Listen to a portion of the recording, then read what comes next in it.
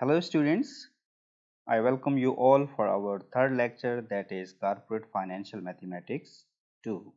This is the outline. So you see we are going to discuss growing annuities, right? Growing annuities, it means ordinary and due we need to adjust, and we need to adjust ordinary, future value of ordinary and present value ordinary, and due also future value and present value we need to adjust. Okay, but in your syllabus normally we discuss growing annuity. For most of the time we do present value, right? Future value is not, you cannot find many questions for the future value. Most of the questions are for the present value, either it is annuity or perpetuity. So same we are going to do growing perpetuity.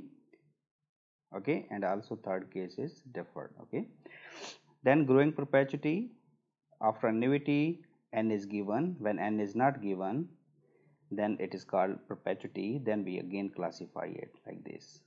Okay, then we have to solve the variables other than the present value or future value, right? Then it means we have to find the c, we have to find the n, we have to find the r. So this is a simple case. So these three topics could be discussed, and then we are going to discuss these parts, topic 4 and 5. Sorry, topic 4 is actually the transformation, frequency and transformation we have to adjust. Okay, it is actually the adjustment, and then we have to see the application. There is one application of annuity. We will see how is there any application for the annuity, and that is on the loan amortization. And the last topic is some factors that affect the interest rate, that is interest inflation. Okay, so we will look at this topic. Okay, this topic is in your time, in your mind mapping. This is also in your mind mapping. These are not in your mind mapping, so these are extras. Okay, I want you to look at first topic is growing annuity. First of all, we need to understand the annuity first, right? Annuity, and in annuity we are actually discussing present value. Okay, because future value we are not discussing much of that. So annuity, if you see, this is annuity. You see 10, 10,000, 10,000, 10,000, 10,000 and 10,000. So there is no growth. Can you see any growth? No, zero growth. 10 to 10 again, 10,000, zero growth, 0 growth, 0 growth. So if there is zero growth, G would become 0. Okay, so we apply the simple formula of annuity, present value of annuity, and this is ordinary. Okay, if it is due it would be 1 plus R, simple case. But what if there is a growth in the annuity? For instance, 10,000 first year, second year 15,000, then 20,000, then 25,000, then 30,000. Okay, so there is a constant growth of 5, right? You see there is a constant growth of 5k every year. Okay, remember this growth is a constant, but this is after every regular interval. So n cash flows that increases each year, you see, at a constant rate. Remember that is 5%. Okay, if it is 5% or then 9%, then 10%, this is not actually the constant rate, remember. Okay, because the rates are different. When we say rates is constant, it means it is 5%, only 5%. If the rate is changing 6%, 7%, 8%, so which rate would you use here? You cannot use that. So it means the rate should be constant. Okay, so constant rate paid at a regular interval. Of course, this is regular interval is for annuity, and for a finite number of periods, mean for some specific number of period. So we need to adjust the formula. So this is the adjustment. Okay, C R minus G, which growth? Constant growth, remember, 1 minus 1 plus G divided by 1 plus R power n. So this is the present value of annuity, ordinary annuity with growth. Okay, and we know that without growth, you can see the classification. Without growth in the mind map, and with growth you can see the classifications here. And these are the simple thing. This is the cash flow, this is discount rate or the return of the cost, and this is constant growth. And remember, your required rate of return should always be greater than the growth, right? So this is the assumption, then you can find the true answer. Okay, the first cash flow arrives at the end of the first period. Of course, the first cash flow is here. Okay, and if you, yeah, and the first cash flow is before growth, and the last cash flow therefore reflects only N1 minus 1 period of growth. If you see here, this one, this 30,000, you see this 5%, if 5% the rate, it started from the first period, right? First period, second period, third period, fourth period, right? But this fifth period, it is not grown again, right? There is this last cash flow has not grown. Okay, so it would be N minus 1. And also if you see the first actually the period is not grown, there is no growth here at this part. Okay, the growth started from first period, from year 1 onward, right? So if you see, there is no growth rate here starting from period 1, and you can see it here. So this is 10,000, right?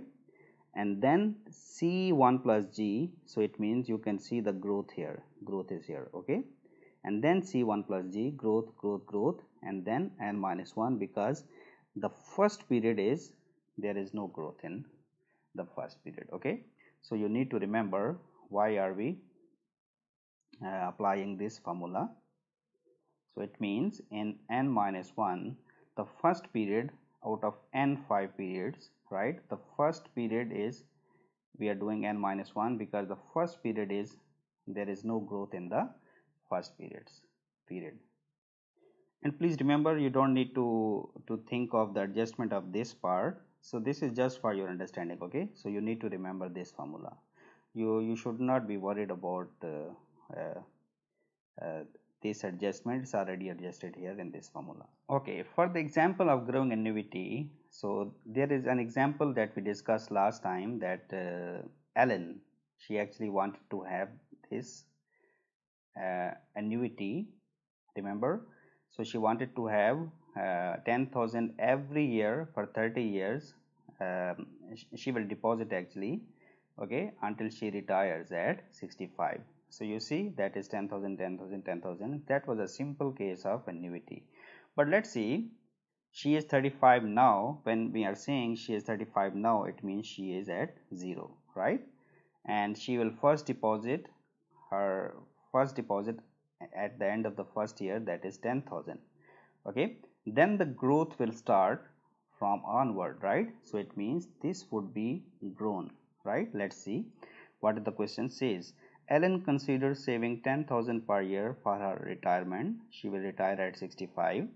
Although 10,000 is the most she can save in the first year, she will save 10,000. She expects her salary to increase each year so that she will be able to increase her savings by 5% per year.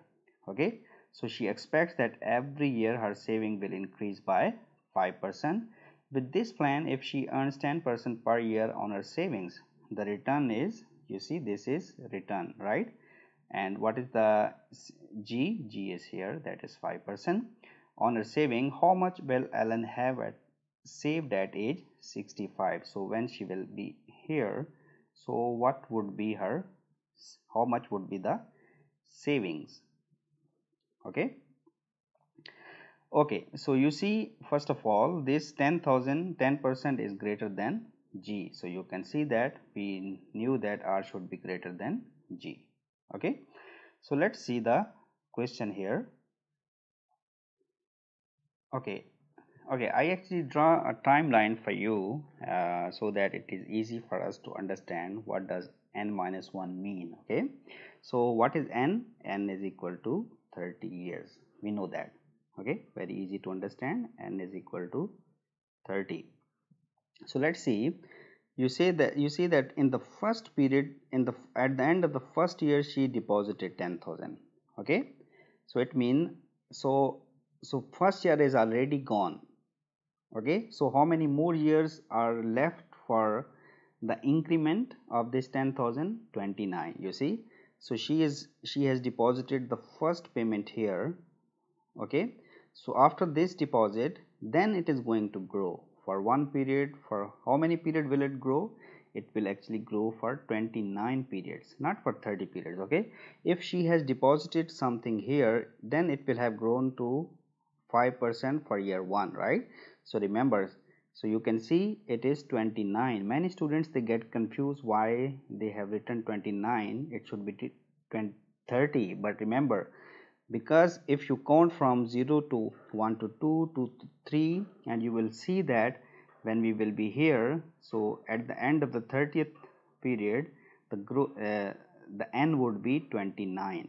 Okay, so remember one thing, because the first period has not grown, because the cash flow is starting in year 1, so that's why we are using n is equal to 30. Okay, we are not using n is equal to 29, but you are being told here that actually the growth in the 10,000 has grown for only 29 period. Okay, so number of number of cash flows are actually 30. Okay, but the growth is done for 29 periods. So this is you need to actually remember. Okay, but again, this is for your understanding. You don't need to be worried, you just need to apply the simple formula. So what is the simple formula? So you need to apply 30, no need to do 29. So that is just for your understanding. Okay, so C 10,000, R is equal to 10%, G is 5%. You need to substitute the value and the answer would be this one. Okay, so you need to, so it means the present value of all the deposits, all the deposits she has made, what is the present value? Present value is this one. Okay, so you can find this present value. So once you have the present value, then the question is asking you how much she will have at the end of when she is 65. Then we can find the simple future value. Future value is very simple. Once you have the present value, then 1 plus r power 30. So you can do that. Our answer is this answer. Okay, now I know you might be thinking that why are we going to, because we need to find the future value, so why are we using the present value first and then the future value? You can do that, but you can also use future value direct formula with the growth. You remember in the mind mapping you will find this formula. Okay, so if you substitute the value here, so you will find the same answer, no problem. So you can use first present value then future value, simple compounding, you can do that, or you can also use this formula. Okay, so no problem at all.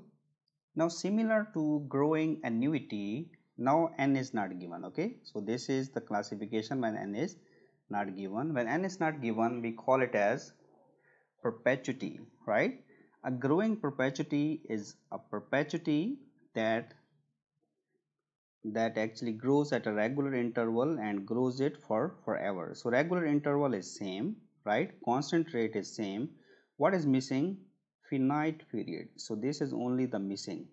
Okay, so this is, there is no finite, there is infinite time period. If it has n, then it becomes annuity, right? So that is the only difference. So when n is not there, so it means we can see the formula of growing annuity r minus g, it would only remain, the rest of the part will become 1. Okay, so it means, so we have only this formula left if it is growing perpetuity. Okay, so the first part of the perpetuity, if you see, if you look at this question, for instance, growing perpetuity with the first payment of 100,100 that grows at a rate of 3% has the following timeline. Okay, so it would be the timeline, the timeline would be like that. 0 first will not grow, remember, because you are depositing at the end of the period, right? It's ordinary, so that's why you're depositing here. So it's, there is no growth here. The growth always starts from the first period, right? So you see the formula here, so it will keep growing, keep growing, keep growing, but there is infinity. So that's why our formula, we get this formula. So we can use the formula here, this formula, and the rule is again same, r should be greater than growth rate. Now let's take an example of growing perpetuity. In the last lecture, you remember there was a donation for the college party, and the donation was 30,000, and we calculated how much should the person deposit, and that was the answer, right? So the person should deposit today how much? 375,000. Okay, so that every year students have 30,000. But now, because the situation doesn't remain same, so there must be some increase in cost, so we need to adjust.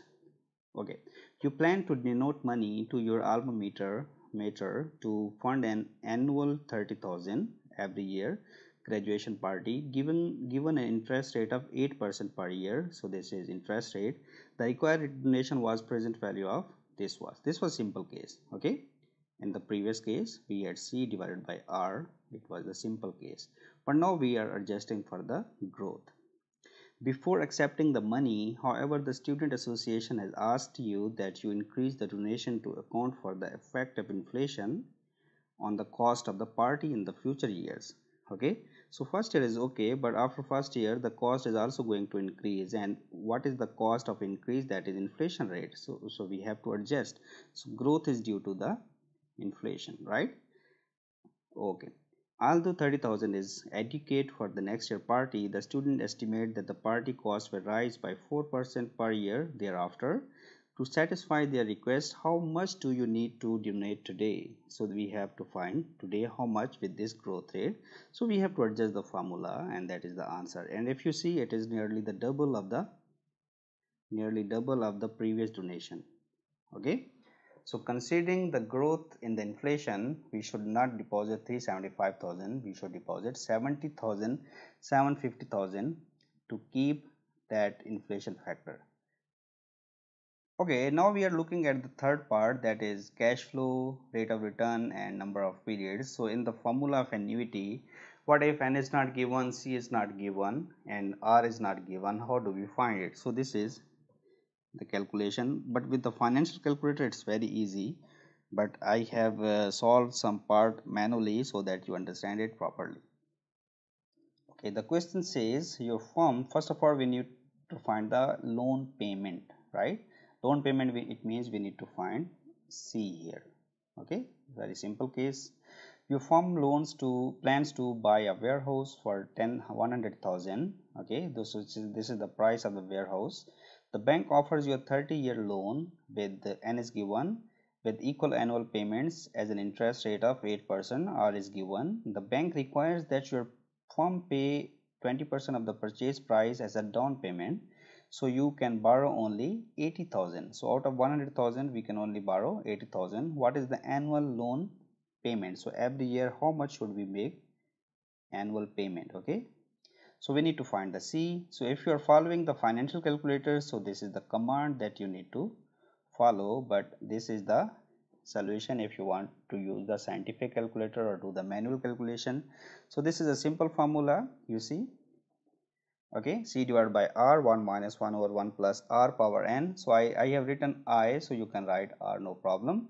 So 80,000 C, we need to find C. But after adjusting the formula, your answer would be 7106.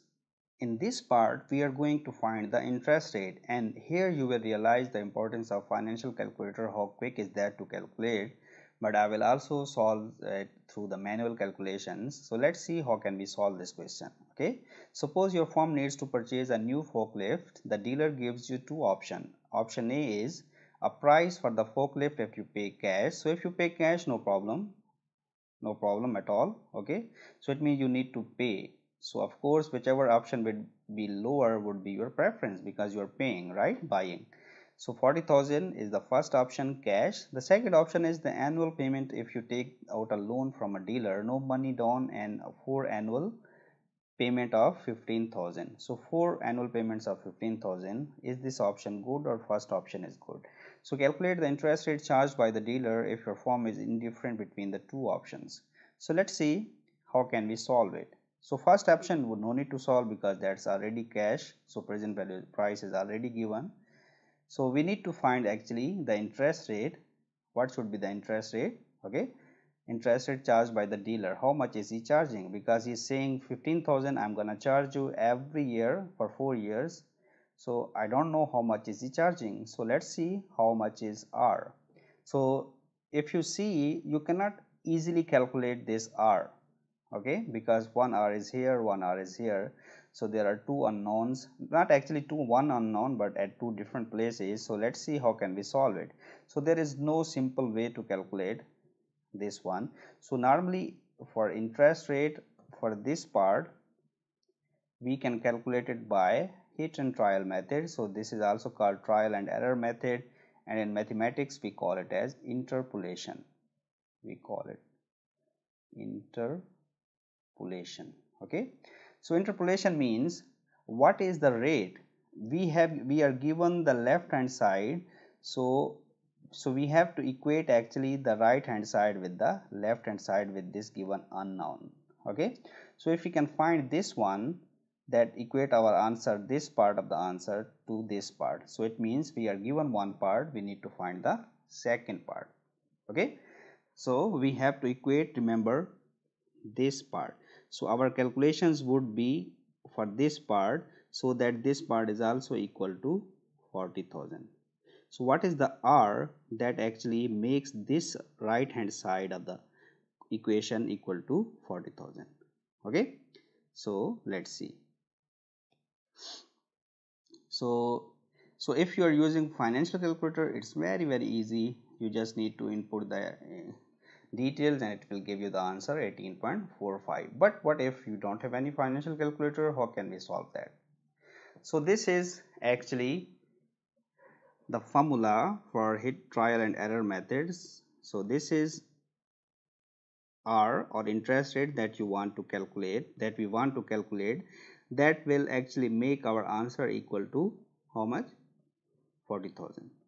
Okay, so this answer actually we need to calculate. So how can we do it? So interest rate, L mean lower interest rate, plus present value of the answer when we use lower rate, and present value today, that is actually 40,000. Actually we want to make our answer equal to this 40,000. Okay, 0 mean what is today's cash present value. Okay, now present value when we are going to use higher rate, and minus present value when we are going to use lower rate. Present value low doesn't mean lower present value. Okay, then the difference between the interest rate higher that we will use and interest rate lower when we will use. Okay, so before understanding this one, so you need to see that present value, when we use the present value, we use C divided by I. So in this question I wrote I, but you can write R, right? So R 1 minus 1 over 1 plus R power n, right? So remember, when we are increasing our R, if we increase R, you see the present value will go down, right? If we are decreasing our R, the present value will go up, right? So it means when we will use lower R, we will call PVL. Okay, it will be higher, answer would be higher, you see. Also the answer would be higher, but this higher answer it is at lower rate, so that's why this is PVL. Okay, so if R is lower, what will happen? PV will be higher, because there is inverse relationship, so you cannot write PV high. So you need to just L mean the lower rate, not higher PV. Okay, so it means we have to use two rates, two R's or two I's. Okay, so our answer is, we actually want our answer to be 40,000. To get 40,000, we actually want two answers, one higher than this 40,000 and one lower this 40,000. So it means our present value today is 40,000. So what should be the rate that will give us the higher PV? PV higher and PV lower, right? Okay, so we will get the higher PV when we will be using lower rate. You see, when we will going to use the lower rate, then our PV will be higher, right? So it means PVL. L mean lower rate. So when we are using the higher rate, when it increases, then our PV will be lower. So we are going to use PVH. Okay, so PVL is at I low, right? interest rate low. PV high would be at interest rate high. PV high means doesn't mean higher PV, it means at interest rate that is used as higher interest rate. Okay, so you need to remember this one. Now our PV is 40,000, right? Let's see, we use two rates because this is hit and trial method, so we are using two rates, one at 15% and one at 20%. Okay, so let's say what if the rate here is 15%, what if the rate here is 20%, then we need to see how much this PV is. Okay, so actually we need to get two PVs. So first of all is at 15% and then 20%. Remember, this 20% is higher rate and this 15% is lower rate. Higher I am writing it as IH and then IL, lower rate. Okay, so if you put 15% in the equation, you will get PVL. Okay, PVL mean at lower rate, but it would be higher than this one. Okay, so you see PVL is here and it is at interest rate 15%, and if you use PV 20 I interest rate 20%, and if you use the answer, the rate is used higher one, right? So it means the PV would be at higher rate 20% mean 20%, so that is 38,831. Okay, so we got two PVs. So when we are using the lower rate, of course we are getting the higher PV, and when we are using the higher rate, we are going to get the lower PV. So if you see, one answer is higher than 40,000 and one answer is lower than 40,000. So that's all we need. Okay, so we need to replace the values here. You see, interest rate lower mean which interest rate was lower? 0.15 was the lower one, plus PVL, present value at the lower rate, was the highest one, 42,824, minus present value when we used present value, that is actually today, that is 40,000. Okay, then divided by PV at lower rate would be again higher, PV at higher rate would be lower, right? Then interest rate higher minus interest rate low, so that would be the difference. So if you substitute the values, your answer would be 18.5%. and if you see, these answers are equal with the financial calculator. Okay, so now you can see the importance of financial calculator. It can do it very easily, but if you do want to do manual, so we can do it through the interpolation. Okay, so for the interpolation, we have to have a present value, that is here in this case 40,000. Then we need two rates, that gives us one answer higher than this one and one answer lower than this one. Okay, so one answer that will give us higher answer would be lower rate, and our PV would be PV would be lower, and when will be higher rate, our answer would be lower, right? Because we know there is inverse relationship between P and R, and our PV would be H, not higher, but it would be at higher rate. Okay, so once we have these three things, 1, 2 and 3, right, three major parts, we can find it. Last is solving for the number of periods. Okay, so let's return to the saving for a down payment on a house. Imagine that some time has passed and you have 10,050 saved already. Okay, and you can now afford to save 5,000 per year at the end of each year. Also, interest rates have increased so that you now have earned 7.25 per year on your earnings or savings. How much will it take you to get to your goal of 60,000? Okay, so this is actually future values given, right? And how much time it will take, we need to find n, right? So there are two things. If you see in this question,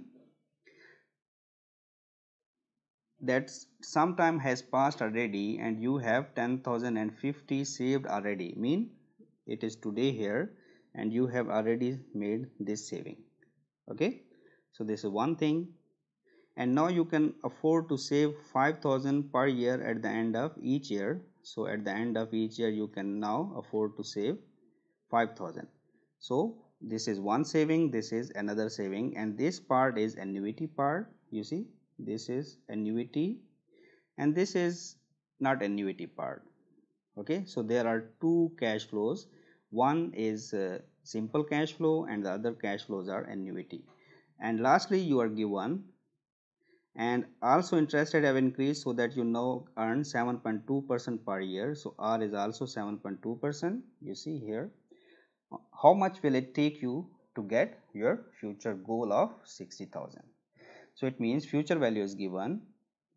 Okay, so there is no growth, so it means we can use the future value of annuity formula. Okay, we can do that. So let's see how can we solve it. Okay, so this is the future value formula. Okay, so you see future value is equal to 10,050 that you have already saved, and that is the interest rate power n, we don't know, 5,000 divided by r, and this is the annuity part, you remember, and this is the simple part we need to find, which is equal to FV is equal to already 60,000. Okay, we need to find n. Okay, so let me explain it here. I rearrange things for you. So the first part is simple compounding part, because this is not equal cash flow today. Okay, so 10,050 and we need to find, right? So this is the simple compounding, and this is the annuity part, C divided by R, 1 plus I power n minus 1. So this is the future value of annuity. Okay, this formula, because we want to make this answer equal to 60,000. Now we need to rearrange the formula, so that is equal to, if so if you rearrange, this is the mathematical arrangements, if you rearrange it, you will get this one, 1.075 n. This is the rearrangement, and after we want to get n, now we want to get n actually, so we will take natural log of this part, so n natural log 1.0752, and this part would also be natural log. Okay, so once we solve it, so it would be, if you follow this part, n natural log 1.075 is equal to natural log of 1.632. So we need to find n. So natural log of right hand side divided by this natural log answer. So our answer would be 7 years. Okay, so it means for 7 years, if you deposit 10,050 and 5,000, okay, then at the rate of 7.25, then you will get 60,000 at the end of 7 years. Okay, so this is using the financial calculator is the easiest way you can do that. Okay, these are just the calculations that actually require some mathematical information, so they were not concept that I should have elaborated more, so that's why so it's up to you to practice more of this part. Okay, now let's get back to our second theme of the topic, that is transformation adjustments. Okay, I told you in our timeline that we need to adjust our interest rate on the basis of frequency and some transformations. Okay, there are actually keywords that you normally hear about the interest rates, so let's see what are those things. So first of all is the nominal and effective interest rates. So first of all we will learn this part. Okay, but before that, frequency can be in a year. Okay, in a year, we in that part, in the first part of this lecture, we discussed that interest rate is given one per a year. Okay, per year thing we were dealing, but normally when you deposit, sometime you get it monthly return, after 6 months, after 3 month quarterly return, right? So it also happens like that. So frequency of compounding. So for instance, you have deposited today 100,000 in a bank for 1 year. Okay, so n is equal to 1. Remember, n is equal to 1. So you have deposited your money for 1 year in a bank, for 1 year. Okay, so in another case, you okay, so okay, let me explain it in a different way. There are two banks.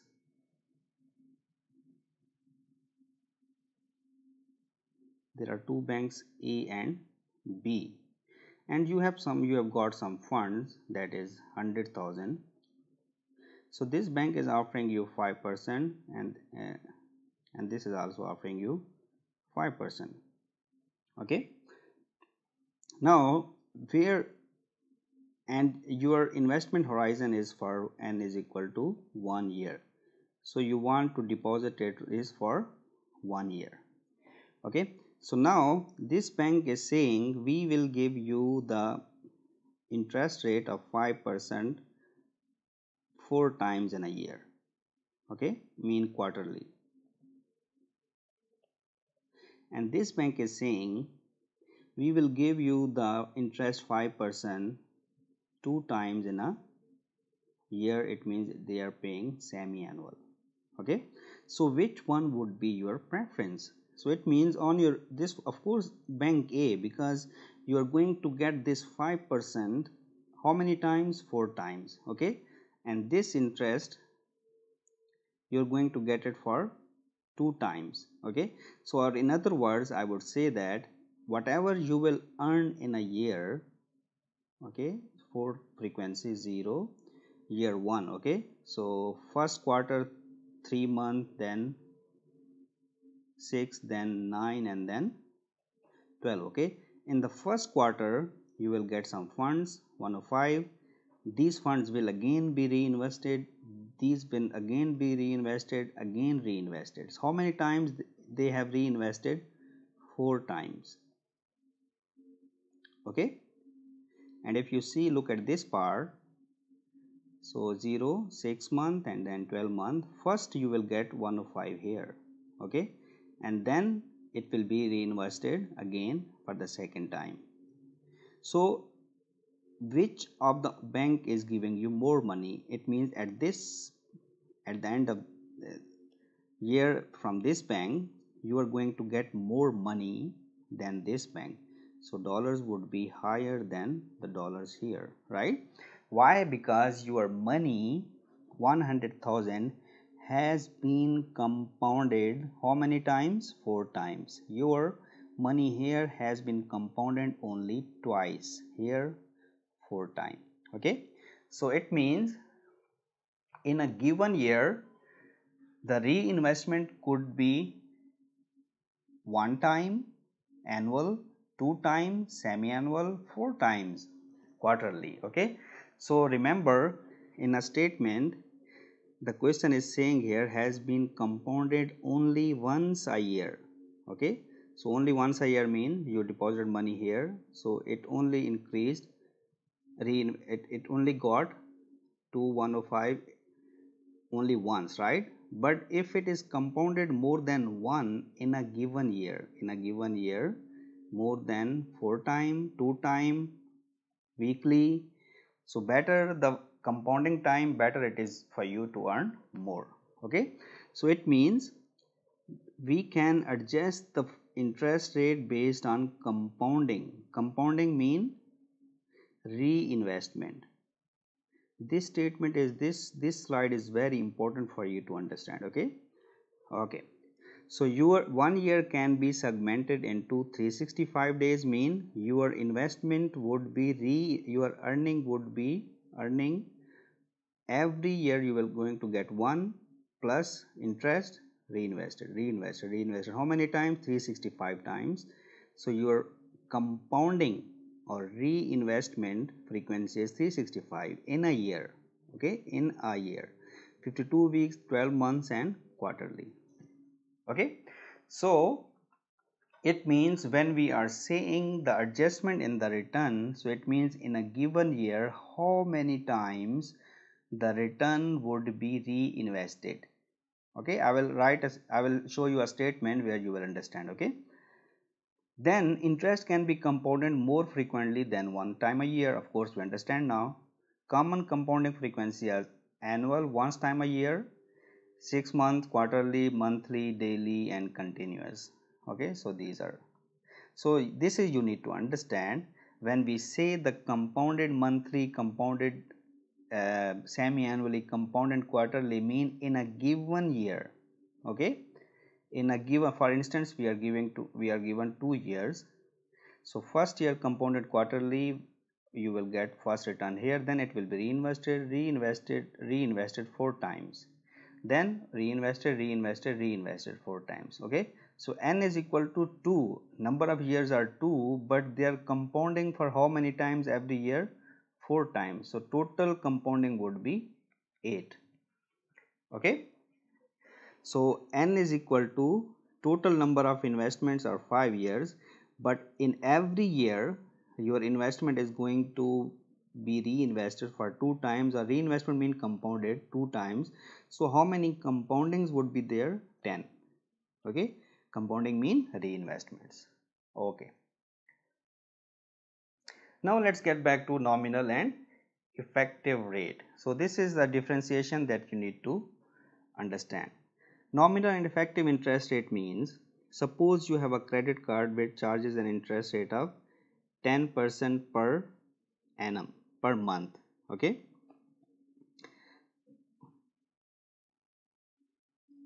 now, so for instance, interest per month is 1%. Okay, so this is monthly compounding. Okay, monthly compounding is 1%. So monthly compounding means in a year 1% every month. So how many months? 12 months. So it means every year how many compoundings? 12 compoundings. Okay, so if 1% is the rate and 12 are the compounding, so what would be the total? That would be the total 12% annual. Okay, so let's see. Okay, so 10%, 1% per month, this would be quoted as an 12% annual rate. Okay, it would be 12% annual rate, but it would be compounded monthly. Okay, 12% per year. If I say 12% per year, then it is again, next statement is very important. Okay, 12% per year, then we need to see, okay, how many times it would be reinvested at this rate. Compound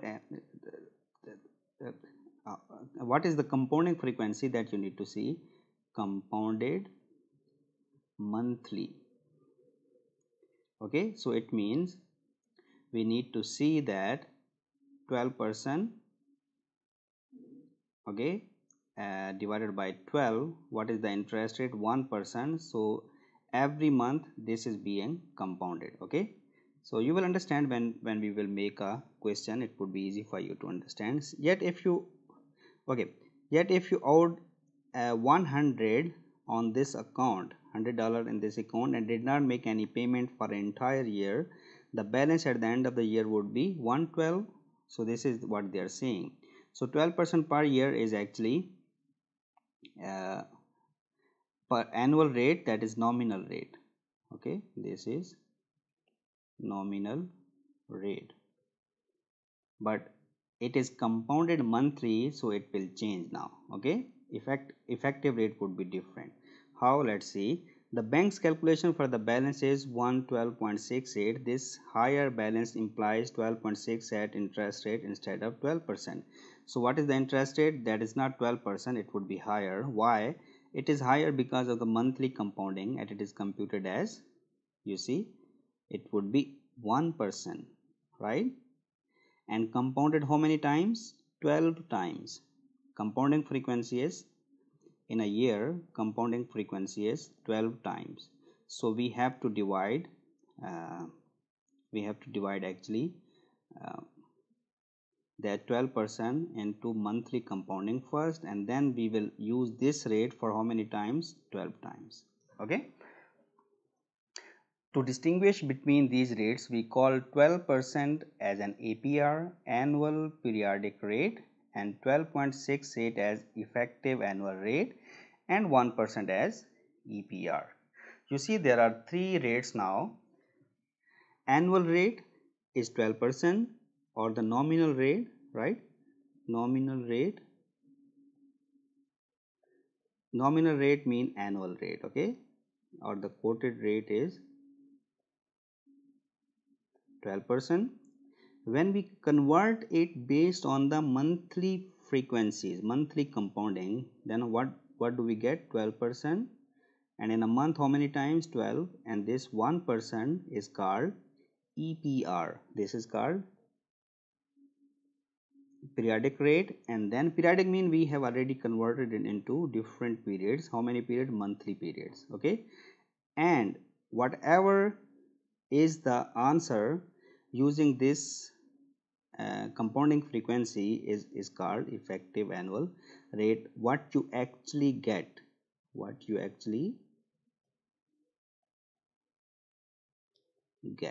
okay, what is actually stated on the face value, on the face of the loan plan or investment plan. Okay, so this is actually, we are going to discuss these parts now in detail. Okay, what is APR? APR is the annual percentage rate or the nominal rate. So banks ask you that you invest in our bank at the 5% per year. Okay, 5% per year. So this is actually what? APR per year. Okay, then again it is saying compounded quarterly. Okay, so if we want to find the compounded quarterly, then 5% divided by how many quarters in a year? 4. So we need to find 1.25, right? 1.25%. So this is called EPR, mean compounding rate in every period. Okay, compounding rate is 1.25. It will be reinvested, right? Reinvestment rate every period is called EPR. Okay, so reinvestment period, that is it's not actually if it is 5% annual, then there is no difference, but because it is quarterly, so we have to convert it. Okay, so what you actually get is what is important. What you actually get is EAR. EAR is equal to 1 plus, okay, 1 plus R power n. This is, we know the formula. You remember the compounding formula? The compounding formula, you remember this part, PF is equal to PV 1 plus R power n, right? N is the number of years for your investment, but this is not, remember, this is not your reinvestment compounding frequency. Okay, this is how many time, how many years? 2 years, 1 year, 3 years. Okay, so if we take this part, then we can find R. Okay, so we need to find this R. R is equal to 1 plus effective annual rate is equal to 1 plus R, okay, power m into m minus minus 1. So let me explain what does it mean divided by m. Okay, so if it is RE, mean effective annual rate, is equal to 1 plus mean total you will get, whatever you have invested as a principal, you will get 1, and when you will get, you have to subtract it to get the rate, to get this part. Okay, so if you are adding your principal, at the end you are also subtracting it. Okay, no problem. So 1 plus R mean annual rate. This means annual rate. Remember, this is always annual rate. Okay, R is annual rate. Annual rate is nominal rate or quoted rate. Okay, so when we divide annual rate with m, you see this is m here, it becomes what? EPR. Okay, so this is EPR power m. Okay, so but if you use this formula, it becomes effective annual rate. So if I say 1 plus R is annual rate. Annual rate, what we call annual rate as APR. So this is APR divided by m power m minus 1. Okay, but we know that this APR divided by m is equal to EPR. How do you find periodic rate? Annual rate divided by number of frequency or compounding frequency. This is EPR. So it means we can also write it like this: RE is equal to 1 plus EPR power m minus 1. Okay, so let's say if it is annual, frequency is annual, so it will be 1, it will be 1, no problem. Okay, so let me assume a case. If APR compounding is annual, okay, annual, so what would be APR? Let's say it is 10%, APR. Okay, it would be 10%. Okay, so this is the quoted rate. Now what is EPR? EPR would be 10% divided by m. Frequency is 1, so it's already 1, so it is 10%. Okay, 1 mean annual. How many times? 1 time. If it is monthly, it would be 12. Okay, so APR is equal to EPR if compounding is annual. Okay, then what is EAR? Let's see. EAR is equal to 1.1, because okay, 1 plus APR is 10%, frequency is 1, so it means EPR is also equal to 10%. So I can write it like this: 1.1 power 1 minus 1. So our answer is 1.1 minus 1, answer is equal to 10%. So when the compounding frequency is annual, then you can see that APR, EPR and EARs are equal, so there is no difference. But if compounding frequency is let's say semi-annual, then it would be different. You can calculate it. 10% is the APR, 5% would be the EPR, and then 1.05 power 2 minus 1, so you can find it. Okay, so this is the adjustment that I just did. So what is the interest EPR? EPR is equal to APR divided by m. Simple, right?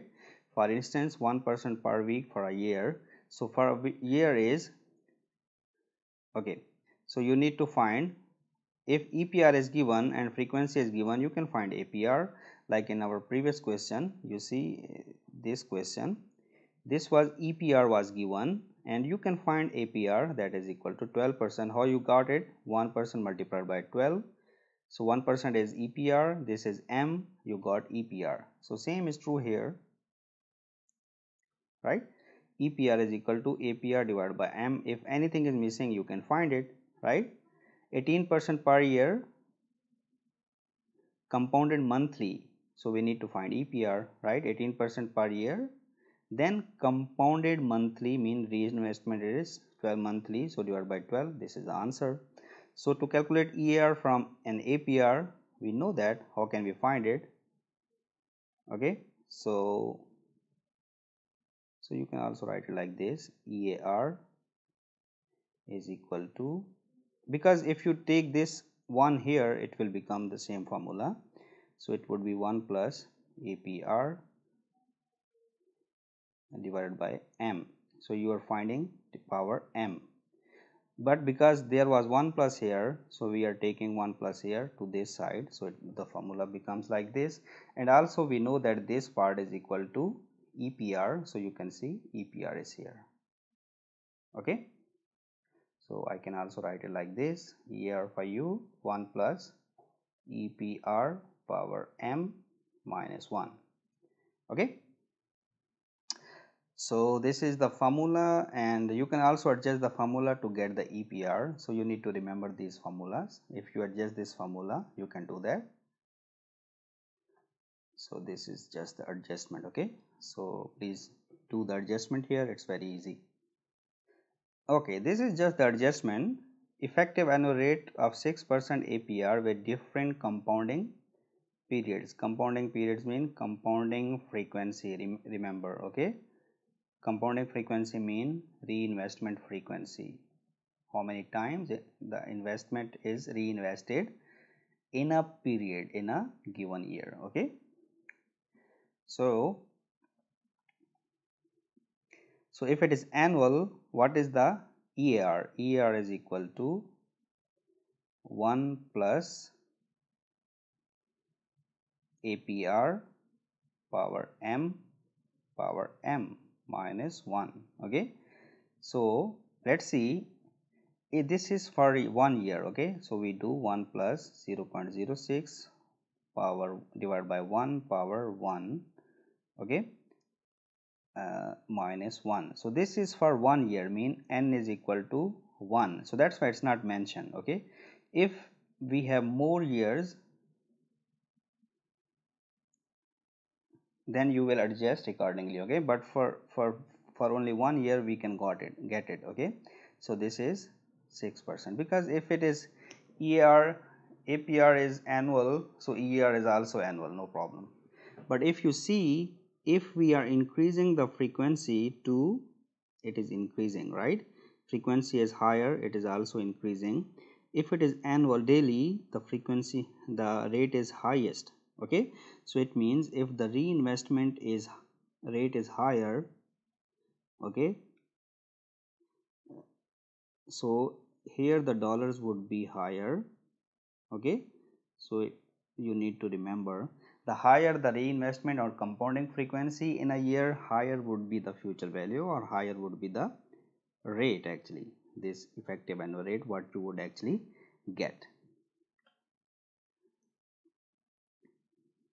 Now as you can see, in the previous example when I was giving 5% case of two banks, actually I didn't adjusted 5%, I should have adjusted that was just initially. Okay. Initial explanation of the topic, so that's why I didn't do that. So effective annual rate actually helps you if two banks are offering two different rates. Effective annual rate helps you which one to choose. Higher the effective annual rate, better it is. Okay. So for instance, 8.45% per annum compounded monthly and 8.56 compounding quarterly. So normally I told you higher the frequency, better it would be. But if it is the case 8.45 and 8.45 monthly and quarterly, then there is no question, we are going to prefer this part. Okay. But because there are two rates here. Okay. One is higher but frequency is lower, rate is lower but frequency is higher. So which one should we choose? Then we can use EAR to decide. Okay. So what does EAR says? For the first one, EAR says 8.785, but the B part it is saying 8.83. So we are going to choose the B part. Okay, because the higher amount is higher interest rate, first payment is compounded at the higher rate and it keeps on reinvested at the higher rate. So that's why we are going to prefer this one. So in situations where you can't decide, EAR would help you to find which option to choose. Okay, this is very important for you to understand. When should we use EAR or EPR? First of all is EAR or EPR. Okay. Okay. EAR is only appropriate when calculating present value or future value of a single cash flow. Okay. We normally use future value is equal to PV1 plus R power n, right? So we normally use EAR. When numerical problems are associated with the periodic cash flows, mean these cash flows are periodic. Let's say we have some periodic cash flows, okay, such as annuity or perpetuity, then you must use EPR. So EPR is preferred. Then EPR is appropriate in all cases. Normally in EPR is appropriate in every case. Why? If you, let me tell you. Even in the first case we can use EPR. You see, future value is equal to PV1 plus APR is the annual rate, but if it is compounded monthly, so it would be 12 and then 12. Okay. And if investment, and we are assuming n is equal to 1, right? Okay, let me draw it again for you.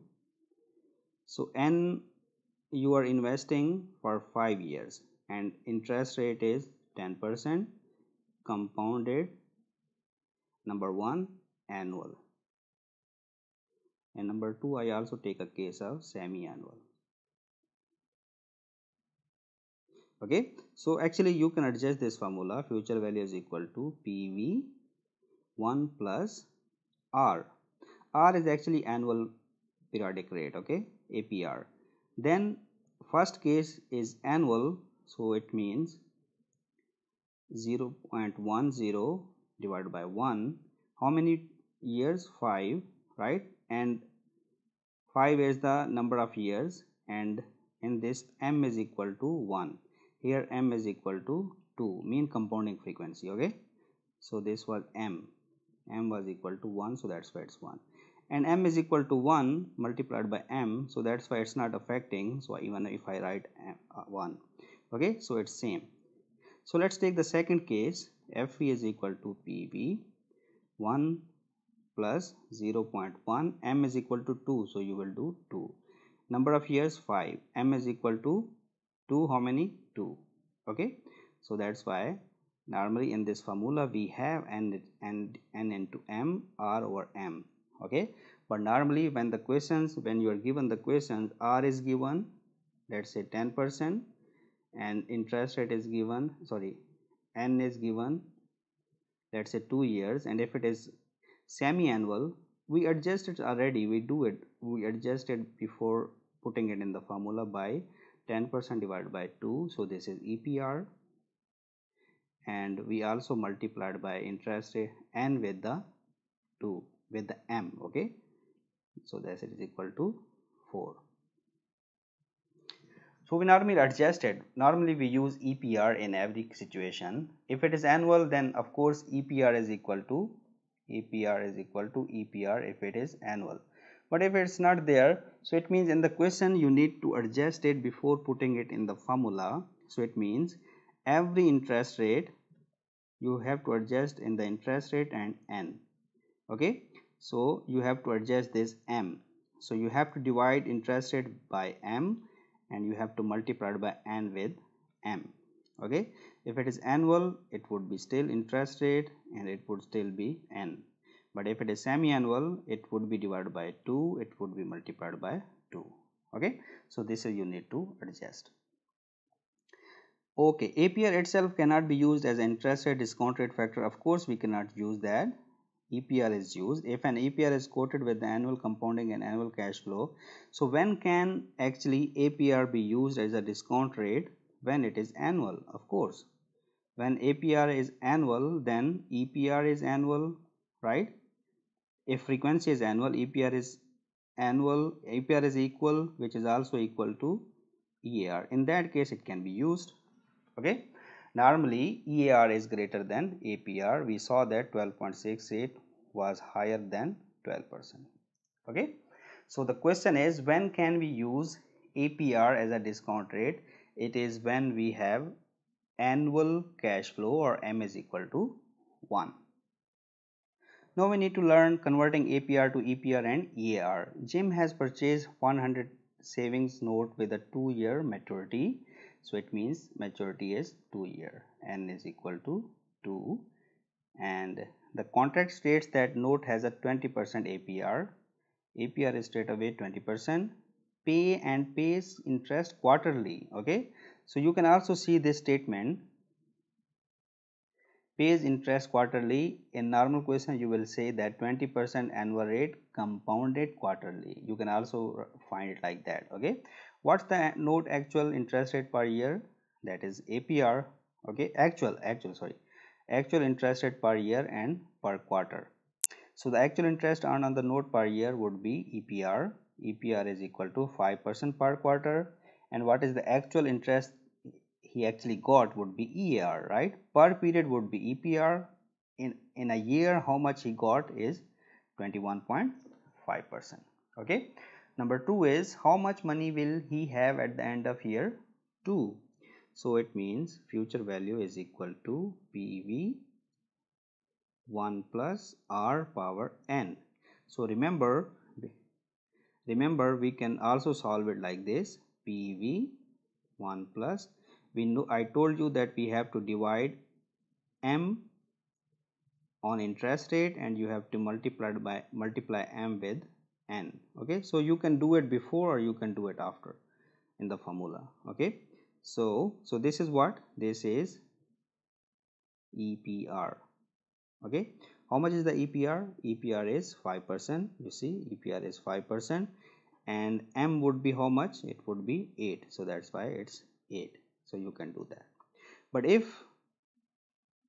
you are using EAR, right, so it means if you are using EAR, so you need to use which rate, sorry, if it is using, you are using EAR, so it means you have to first find the EAR, that is 21.5%, and when you are using EAR, then no need to change n, it would be 2. Okay, so if FV is equal to C 1 plus R, okay, R mean effective annual rate, power n, so n would be 2, it means it is already adjusted, right, so that's why we got 21.5, so answer would be the same. So if you are confused and you don't know what to do, simple, whatever rate is given, that was how much, 20%, right, so the rule is you have to divide interest rate by m and you have to multiply n with m. If it is, because it is quarterly, m is equal to 4, m is equal to 4, 20 divided by 4, it is 5%, and because it is n is equal to 5 years, 4 m are 4, so it is, sorry, it is 2 years, it is 8. So once you got it, so it's very easy to, no need to get confused, simply use the values here, PV 1.05, that is EPR, and then 8, simple. Okay. Okay, let's take a question converting the APR to EPR. So your firm is purchasing a new telephone system that will last for 4 years. So n is equal to 4. You can purchase the system for an upfront cost of 150,000. So this is the price, PV. You can do that, or you can lease the system from the manufacturer for 4,000 paid at the end of each month. So 4,000 at the end of each month for 4 years. Okay, and because n is equal to 4 and m is equal to monthly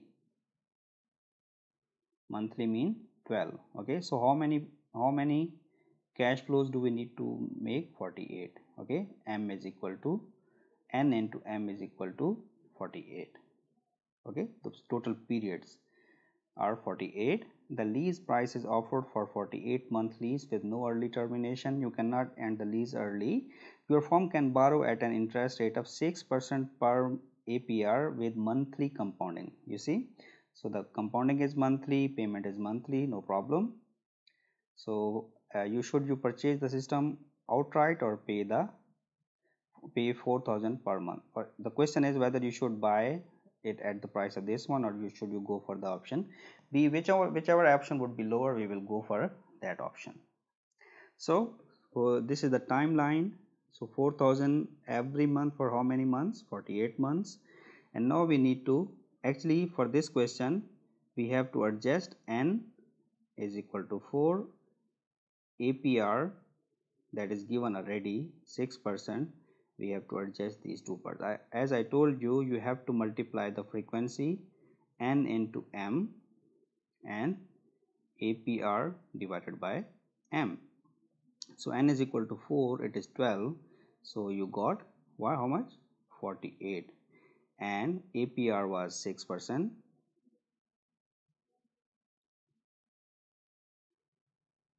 6% divided by 12, so that would be 0.5%, it means 0.005. okay, so this is EPR. Now you got it. So once you get it, it's easy to use it in the formula. So PV is equal to C, R mean EPR. Okay, and this is R is EPR, N means you have already converted payments how much? 48. So this is the answer.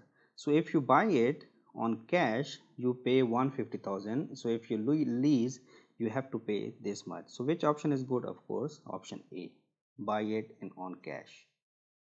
Now we need to see the application of annuity, and the application is loan amortization. Okay, so amortization describes how the principal amount borrowed is repaid over life. For instance, if you have borrowed 100,000 from a bank, how are you actually paying this back to the bank?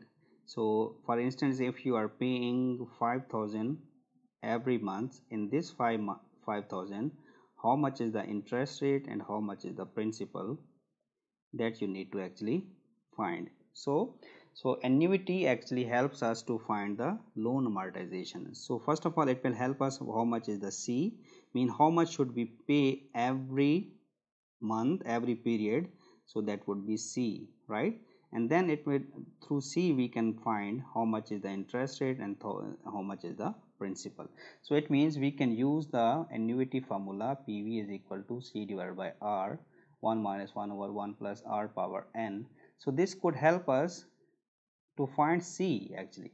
Once we get C, then we can find rest of the part very easily. Okay, so when with an amortizing loan, each repayment includes interest and repayment. So you can see this part of the principal, reducing the amount you will still owe. With each payment you owe less towards principal.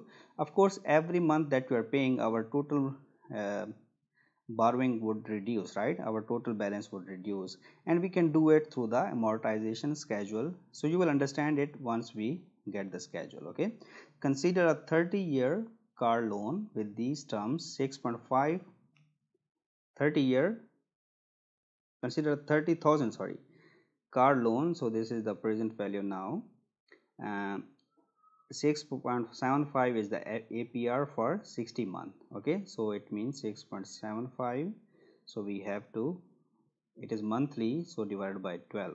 Okay, and 60 months mean 60 divided by months, it would be 5 years. Of course it is for 5 years, but it is already 60 months, it is already converted, but we have to convert interest rate. Okay, so n is equal to 60, APR would be, we need to convert it, PV is equal to 30,000, we need to find EPR, that is 0.00625 per month, and then if we apply it in the formula is same, this formula is here, P is equal to C divided by R, 1 minus 1 over 1 plus R power n.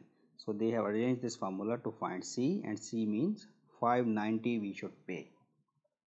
Okay, so every month we have to pay 590 to the bank because we have taken a loan of 30,000. Now this is amortizing loan, and it's a schedule that we need to understand. Okay, so first of all, we are starting from year 0, and total payments would be 60 payments. So this is actually the periods, not year. Okay, and beginning balance, of course today there would be no beginning balance, the total balance would be this loan amount 30,000. Okay, so 30,000 is the now the beginning balance. Okay, at the end of the period was the actually beginning balance. How much is the payment that we paid? 590. So this is C actually. Okay, that we got. So 590 is the total payment. Out of this 590, how much is the interest and how much is the principal? Okay, because these two parts make C. So once we understand this one, then how much are we going to find the remaining balance? Remaining balance would be, it would be your, this is the principal. Okay, so the remaining balance would be the beginning balance, normally this balance minus your principal, this one. Okay, so how can we calculate this part? It would be your beginning balance minus principal, so you will get this answer. Now how do we get these two parts? This is very important to understand. Okay, so it means if we can find interest rate, this is easily we can find it. if we can find interest rate, then we can subtract C minus interest rate, we can get P. Okay, we can do that. So but the question is how we find interest rate. Interest rate is equal to uh, beginning balance multiplied by interest rate. Okay, what is the beginning balance in the first year? That is 30,000. 30k multiplied by what is the interest rate? Interest rate is 0.005625. 0.005625, and our answer is 168.75. okay, so this is, you got it actually. So this is the installment that you pay. Out of this installment, how much is the interest rate? This is the interest rate. And how much is the principal? This is the principal. So how much is the remaining now? We actually got the beginning balance minus the principal, so this is how it will fall. Okay, so in the next period, the closing of the first period would be the beginning balance of the next period. Okay, so this is the beginning balance, this is installment, they will keep constant. You see, they are constant.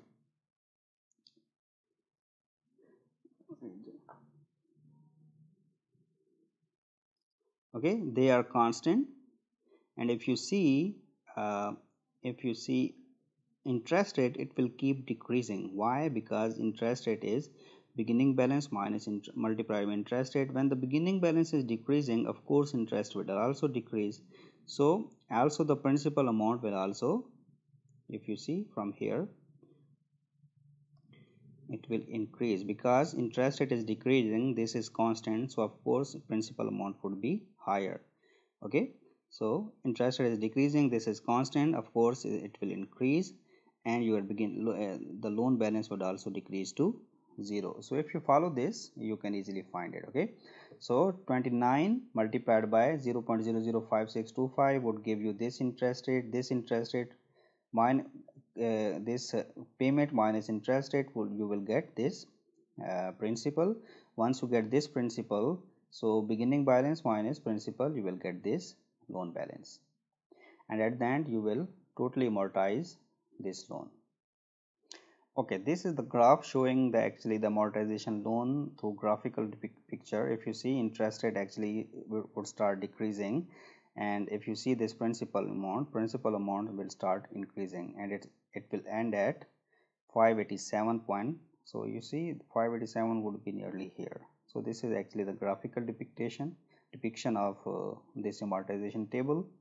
And this is the remaining balance that would, it started at 30,000, it will reduce to 0 in 60 months. Okay, so this is just graphical explanation.